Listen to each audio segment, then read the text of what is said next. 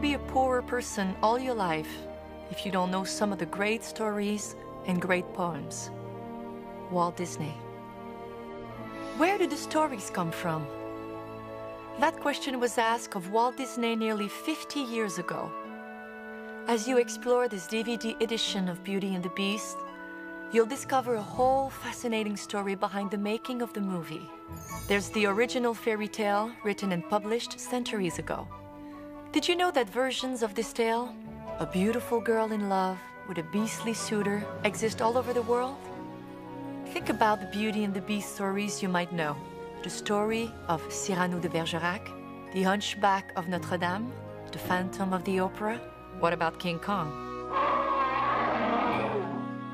Walt Disney himself tried to adapt Beauty and the Beast as an animated feature, twice.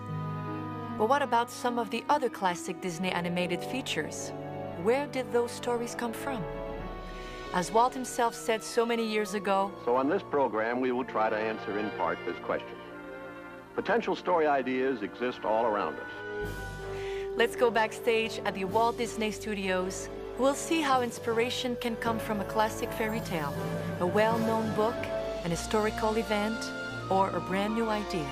Between the pages and behind the scenes, we'll read between the lines and learn the story behind the story.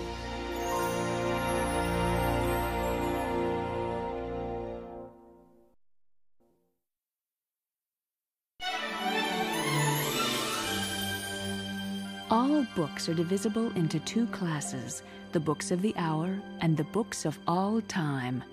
John Ruskin. Once upon a time, a beautiful girl was reduced to being a household servant by her jealous stepmother and cruel stepsisters. They called her Cinderella. The announcement of a royal ball for all the fair maidens in the land sent the household into a frenzy. But poor Cinderella knew she would never be allowed to attend. With the help of a bit of magic from her fairy godmother, Cinderella was given a beautiful dress and a magnificent coach, with the stern warning to return home by midnight when the magic spell would be broken. At the ball, Cinderella captured the attention of the handsome prince, and the two fell deeply in love. Fleeing the ball at midnight, Cinderella left behind only a romantic memory and a delicate glass slipper. The prince and Grand Duke searched far and wide for the mysterious maiden. With the help of her friends, and to the dismay of her jealous stepmother and stepsisters, Cinderella's true identity was discovered, and she and Prince Charming lived happily ever after. Hello, I'm Paige O'Hara. The origin of the story many of us know today as Cinderella can actually be traced back to a 9th century tale from China. The legend is known in almost every country around the world. There's a famous version from Scotland called Rashin Coati, an Italian cat Cinderella, the Brothers Grimm's Ash Girl, even a Nigerian folktale called The Maiden, the Frog, and the Chief's Son. In fact, more than 1,000 versions of the Cinderella story have been recorded and cataloged worldwide. Why is the Cinderella story so treasured around the world? It's probably because of Cinderella's clear-cut moral. The way you act toward others creates its own reward, or sometimes its own punishment. And with a little bit of hope, dreams can come true.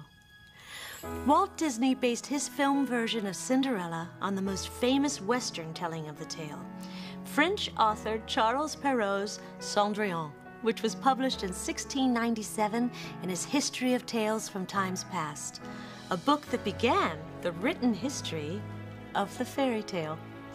And that's the story behind the story.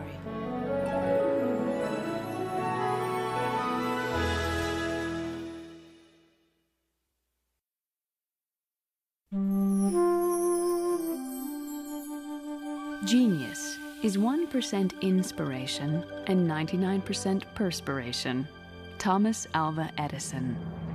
A young lion cub, Simba, struggled to find his place in nature's circle of life and to follow in the regal paw prints of his father, the great King Mufasa, after his father was killed by his treacherous uncle, Scar. Scar convinced Simba that he was responsible for his father's death and urged him to run far away from the Pride Lands and never return. A frightened and guilt-stricken Simba fled into exile, where he was befriended by a wacky but warm-hearted warthog, Pumbaa, and his freewheeling meerkat companion, Timon. Simba adopted their Hakuna Matata attitude toward life, living on a diet of bugs and taking things one day at a time as he matured into a young adult. When his childhood friend Nala arrived on the scene and told him of the hard times the Pride had endured under Scar's reign, Simba knew that he must return home. Soon, the wise shaman baboon Rafiki convinced Simba that his father's spirit lived on in him and that he must accept his responsibility. Taking his rightful place as king, Simba defeated Scar and his army of hyenas and became the Lion King. Hello, I'm James Earl Jones. The movie we know so well today as The Lion King actually began development many years before its 1994 release as an original story, then titled King of the Jungle. Knowing how beloved The Lion King is today, you might find it hard to believe that producer Don Hahn had trouble convincing artists at Disney to come on board to work on this new film. You see, no one was familiar with the story of the characters of this new project because they had been created especially for this film. When production began, an artistic team traveled to Africa to search for ways to best present the African settings in the film. Back at the studio, the animators studied actual live lions and other animals. Computer-generated imagery was used to create the dramatic wildebeest stampede. It was an exciting visual highlight in the film and a new level of sophistication for the art form. The Lion King became one of the most popular films of all time, and today the characters are as well known as if they had been with us for generations. The Lion King even inspired an imaginative and magical stage version, which won many awards, including the Tony Award for Best Musical. So you see, even a new and original tale can find its way into the fabric of our culture. And that's the story behind the story.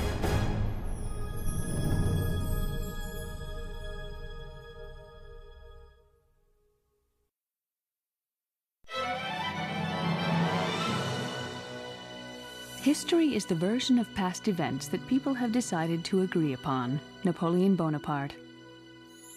Pocahontas, the daughter of the great Indian chief Powhatan, felt uncertain about the path her life should take. Along with her constant companions, Meeko, a raccoon, and Flit, a hummingbird, Pocahontas visited Grandmother Willow, a wise tree spirit, for advice.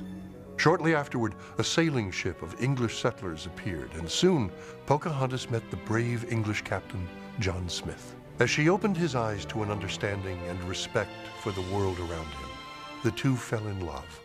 The other English settlers, led by Governor Ratcliffe, were intent only on finding gold in the New World and became convinced the Indians were hiding the precious metal from them. An inexperienced settler accidentally killed one of the Indian braves, but Smith let the Indians think he was responsible, and so Smith was condemned to death. Begging her father to spare Smith's life, Pocahontas finds her path in life to help establish the peace between the Jamestown settlers and her tribe. Severely wounded by an enraged Ratcliffe, Smith was forced to return to England.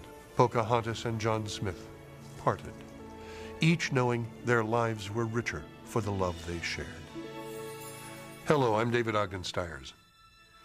You might be surprised to know that the fascinating legend of Pocahontas is based on real people.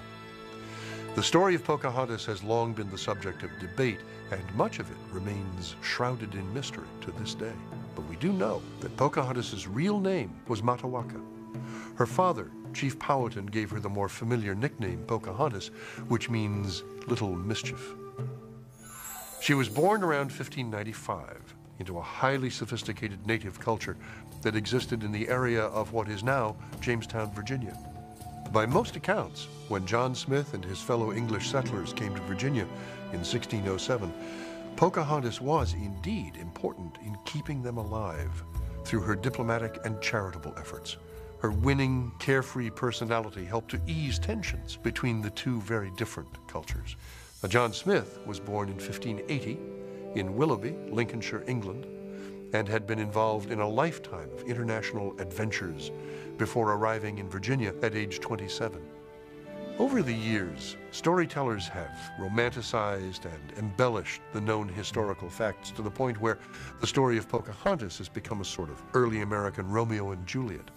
The Disney version of the story uses the known facts about Pocahontas as the starting point for a romantic historic adventure tale, but it remains true to Pocahontas' spirit and enhances her acknowledged role as a peacekeeper. And that is the story behind the story.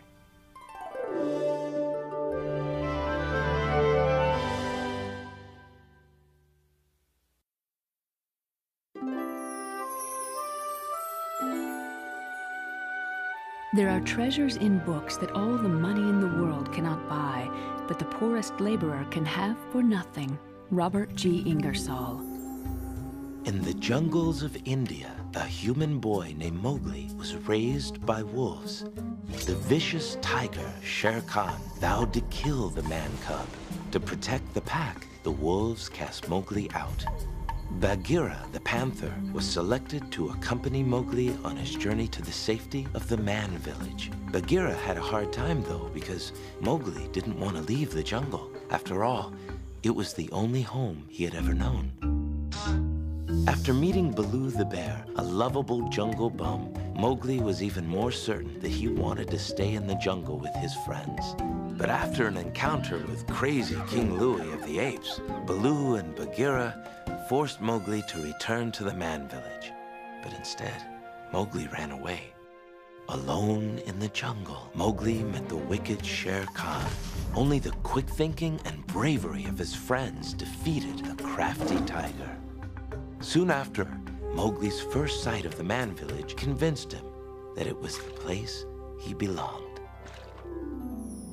Hello, I'm Robbie Benson. Throughout his career, Walt Disney was always on the lookout for great stories to bring to life. Rudyard Kipling's 1894 classic, The Jungle Book, first caught Walt's attention in the late 1930s. Kipling was born of British parents in Bombay, India. He began his career as a journalist there, and although he returned to England as a young man, his memories of his experiences in India stayed with him always. They were the subject of his famous book, Kim, and the classic Just So stories, as well as 2 volumes of The Jungle Book. Walt Disney acquired the film rights to The Jungle Book in 1962. Veteran storyman Bill Peet created a lush and moody visual style for the classic story, firmly based in Kipling's books, but it seemed that Walt wasn't interested in the book itself as much as the vivid characters and exotic settings. All this initial development was abandoned, and the Disney team started all over with Walt's command in mind: have fun with it. The Jungle Book was the last animated feature that Walt Disney personally supervised. He died during its production. There was a lot of worry about whether the Disney animation staff could make the film work without Walt, but when it was released, The Jungle Book was an immediate blockbuster hit. Its winning combination of captivating characters, humor, drama, and music has made it one of Disney's most beloved animated features. And that's the story behind the story.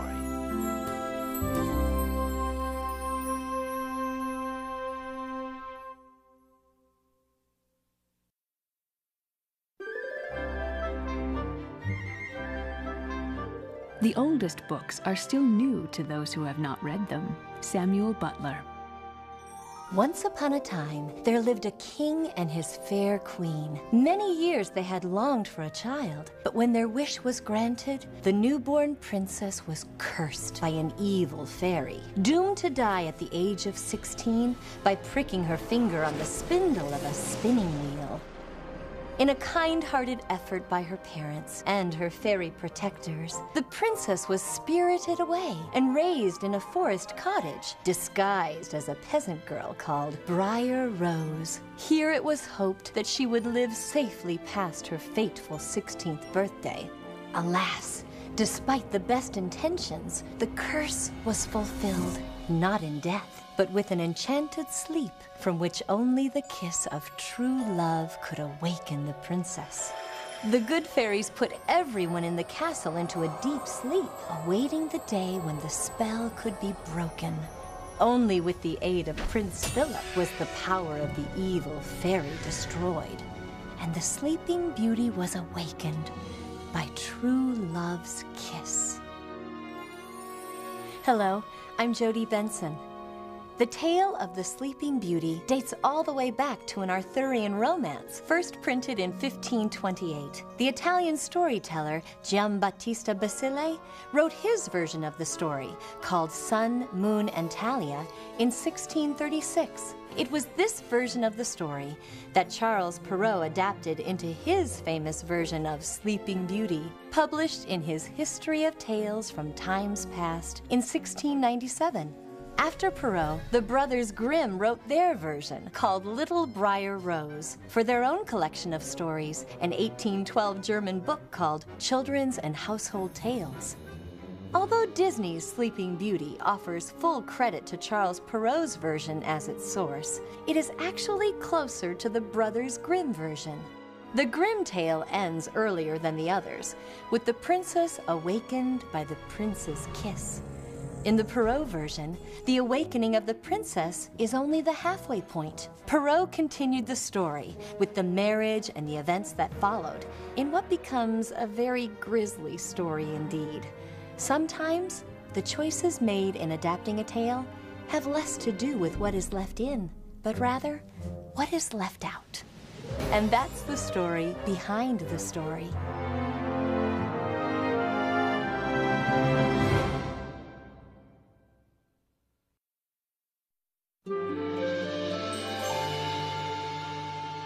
What if all the myths were true? Liu Kang. Like most young Chinese women of her time, Mulan wanted to please and honor her family, but seemed destined to fail. When she was sent to meet the matchmaker, who was to find her a good husband, Mulan's gawkiness and lack of grace led to shame and rejection. These problems paled, however, when her aging father was summoned to join the Imperial Army to repel the invading Huns. Realizing that her father could never survive in battle, Mulan disguised herself as a soldier and joined the army in his place. Mulan's courage and ingenuity eventually distinguished her in the eyes of her commander, Captain Shang, and Mulan's actions became key in turning back the Huns in battle. When Mulan was wounded and it was discovered that she was really a woman, Shang abandoned her as a traitor. Left behind, Mulan saw the Han army heading for the Imperial Palace and raced there ahead of the invaders. When Mulan defeated the Han general Shan Yu and saved the emperor, she brought honor upon herself and her family and won the heart of Captain Shang. Hello, I'm Ming Na. Since the dawn of recorded history, in every clan and every culture, from ancient Greece to China, Egypt, the Americas, and Polynesia, heroes have embarked on life-altering journeys. One of the most renowned and beloved of these wandering heroes is a young woman named Mulan. In Asia, the story of Mulan is as well known as the story of Cinderella is in Western culture. The story of this brave Chinese woman has been told for nearly 2,000 years, and Mulan is rumored to have been a real person. For Walt Disney feature animation, Mulan presented an unusual and powerful story with distinctive characters. The tale of Mulan also contains universal themes, that often the individual must sacrifice for the greater good, and that the path of personal discovery lies in that sacrifice. It was a legend that was developed enough to contain those strong elements, but spare enough to invite further development by the Disney storytellers. And though the incidents of the Disney story may not be derived from Asian legends, the spirit of the story has survived intact. And that's the story behind the story.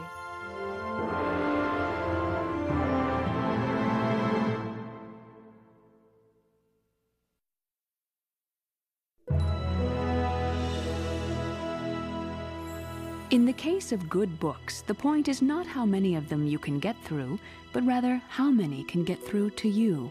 Mortimer Adler. High in the bell tower of the mighty cathedral, the lonely outsider Quasimodo longed to be out in the world, beyond the parapets of his steeple. Defying the orders of his evil surrogate father, Minister of Justice Frollo, the frightened hunchback journeyed into the streets of Paris, where he met and fell in love with a beautiful gypsy girl named Esmeralda. He also befriended Phoebus, captain of the king's guards. Although heartbroken when he learned of Phoebus and Esmeralda's love for each other, Quasimodo ultimately risked everything to bring them together. Quasimodo's selfless love triumphed over both his own heartache and Frollo's obsessive hatred of Esmeralda. In the end, each of these outcasts helped the other to attain their place of acceptance in the world and within themselves. Hello, I'm Angela Lansbury. Victor Hugo's classical novel, Notre Dame de Paris, was inspired by a visit to Notre Dame Cathedral, where Hugo discovered a cryptic inscription. It was a single word, fate, carved deep into a stone wall in the tower. Now, what could this lonely and melancholy message mean? Who had put it there, and why? As Hugo pondered the origins and meaning of the message, the now classic story began to take shape in his mind. When his novel was first published in 1831, Hugo was only 28 years old. He had written the epic 200,000-word manuscript in just 6 months, and it is said, with a single bottle of ink.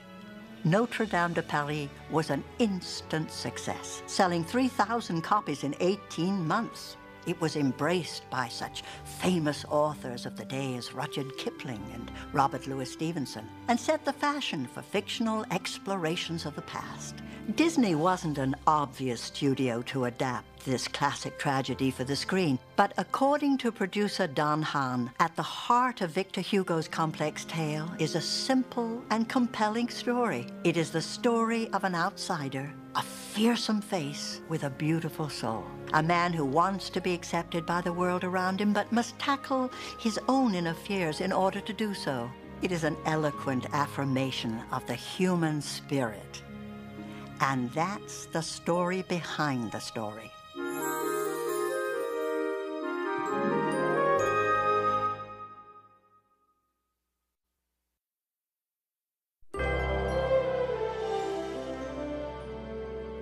Learning is a treasure which accompanies its owner everywhere.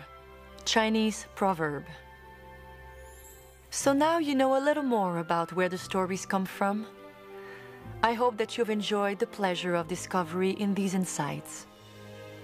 There are so many fascinating things to be discovered, between the pages, behind the scenes, and between the lines. I hope that you'll continue to learn and to know.